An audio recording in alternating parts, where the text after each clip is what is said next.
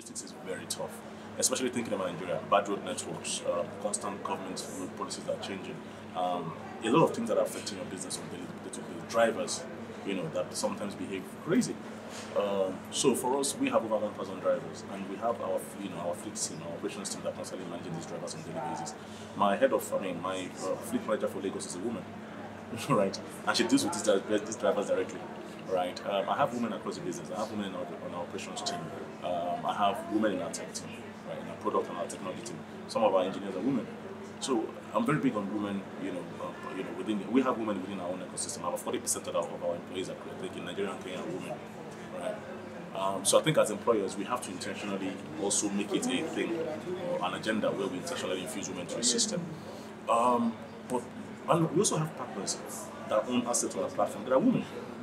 I have a woman that drives a van on our platform, right?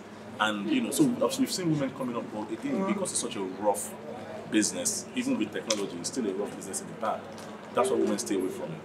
And sometimes, also you have to know how to navigate it. As a driver, even as operations person, how do you navigate the craziness that happens on the road? How do you ensure that goods are being delivered on time? How do you track a lot of things? So I think that's why women stay away from it.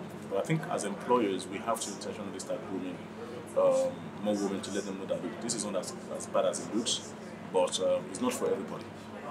Right? Logistics is not for everybody.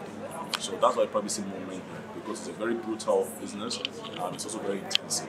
So that's why you probably see more. But we are doing on our own part. I have friends that are female that actually own logistic companies, right?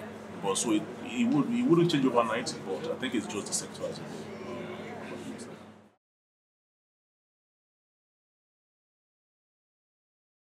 The government should just make friendly policies for us, right? Like I mentioned, towards the end of last year, we had so much volumes that we don't even fulfill on a daily basis. We're overwhelmed with orders, and policies this year just crumbled a lot of our customers, right?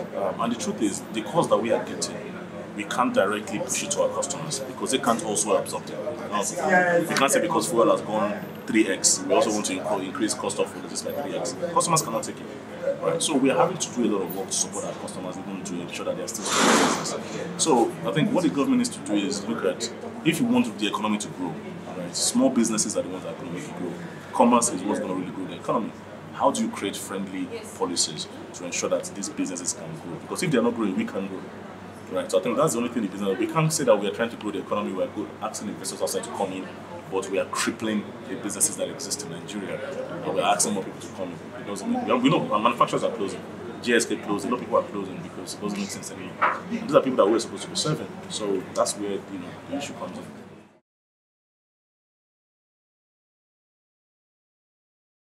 The bigger mistake people make is that they believe that by the time LASMA give them a fine, they are supposed to settle LASMA. Are you getting it now? They don't need to settle LASMA. Once you know the fine and the offense, it's just go and pay. Then another mistake people also make is that LASMA give big settlements to their bosses in the office. And as I've said in several forums that if you have issues against LASMA, maybe against their behavior or against SSCs, go to the office and lodge a complaint. It will be taken care of. It will be visited. Rather than, you don't have time, oh yeah, take. By the time you are giving money to LASMA, it will make them to be doing that same thing to other road users again. But if you have a complaint and you really lodge the complaint, it will give us avenue to be able to really hunt and get the bad eggs and fish them out of the system, thereby making the road system and the transport system for Lagos and for Nigeria to be an healthy one.